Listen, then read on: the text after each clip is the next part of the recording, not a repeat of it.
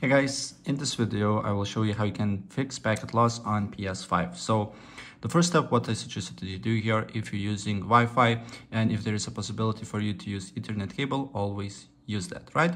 And another quick tip for you, if you using Wi-Fi, just unplug from your power cord, your console and a Wi-Fi and leave it for 10 seconds, and then on Wi-Fi router just plug your Ethernet cable to a different port and look if the problem persists or not.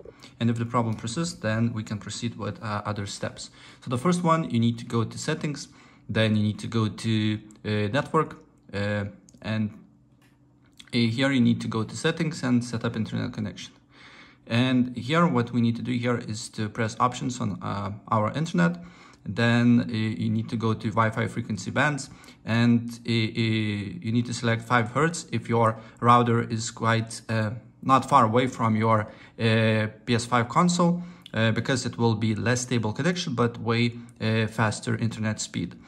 For example, if your router is on another room, another floor, use 2.4 Hz only, because simply with this connection it will be way stable connection but a little bit slower. So it depends up to you what you need to use here.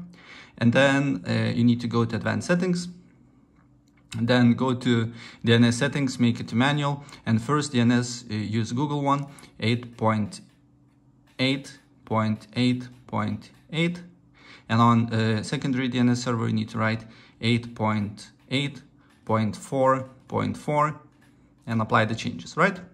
And look if the problem persists or not.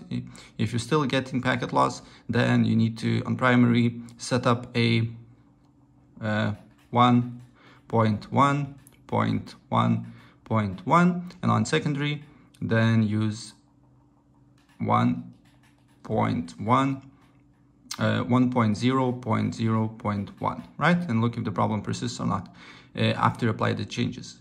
If the problem persists, go to MTU settings, go to manual, and if you don't have a stable connection, make it to 1450 and try it out. And if it's not good, then make it to 1473 and look if you're getting packet loss or not. But this should fix your problem, right? So yeah, that's pretty much it.